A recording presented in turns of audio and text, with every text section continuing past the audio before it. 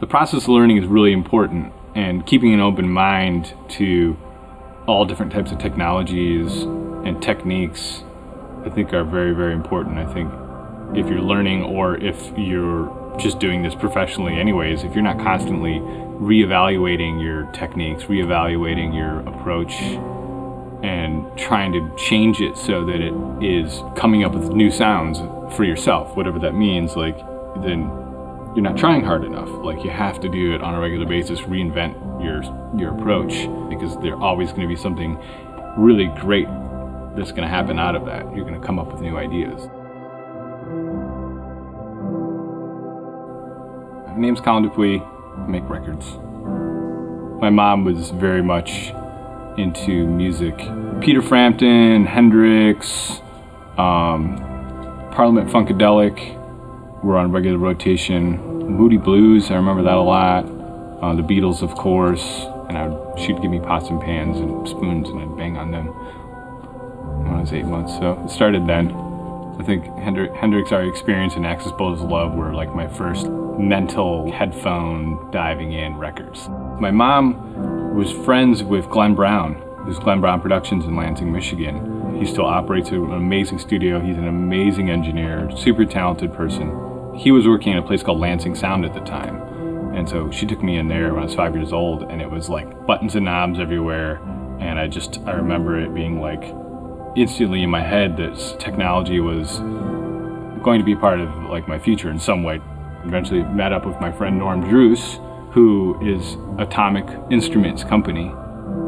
And we were in a band for years together, and it was him and his involvement of technology and just interest of building speakers and doing stuff that reignited my quest for recording. And we lived together, and we had home recording setups that went anywhere from having 4-track cassettes to having early DAW computer type stuff, like on SoundForge on a PC, like cheap stuff. One of those Tascam 388 things, 8-track. I had one of those for a while, and then we moved into a 2-inch 24-track, and it just kind of spawned from there, and we ran a studio together. I was wiring studios a lot earlier in my career because it was a means to A, get my foot in the door, B, to make some money. And so I'm like, well, if I at least can be making money working within a studio environment instead of working in some office someplace and then having to figure out how to fit myself in the studio. If you're already in a studio and you're wiring it, then you're there to be like, oh yeah, I can do this, and just it opens up doors. I think if you're coming up and you want to get into a studio, be available beyond just what you learned at some recording school.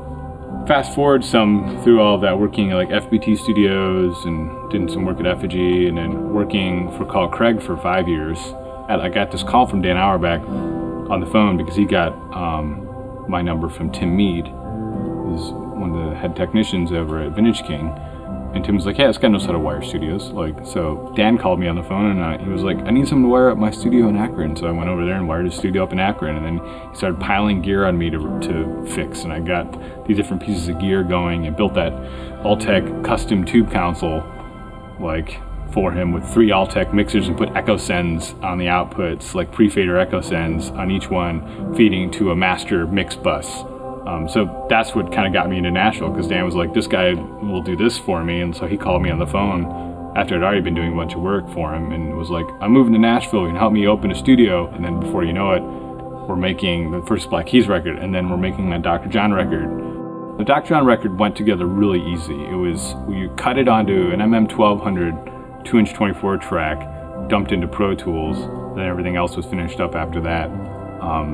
And we did the mixing out onto the Quad 8 console that was bypassing the input transformers, feeding right into the faders, which fed into the EQs, into the mix bus. Mostly live on the floor, 9 musicians at a time, and so the sound of that record is lots of bleed. If you listen to any one of the microphones soloed, it's like there's everything else on it in some way, shape, or form. And I think that's a really important way of making records that we need to continue to do and not be afraid of. I think it's important to have an opinion and have a direction you want to go when you're thinking about doing art. You have to have something to go to. You can't just arbitrarily expect things to appear in your mind. Like, you have to work at it. You have to go and when people are like, I'm not feeling inspired, we'll just start playing then. Just keep doing that until you feel inspired, and then we'll capture it.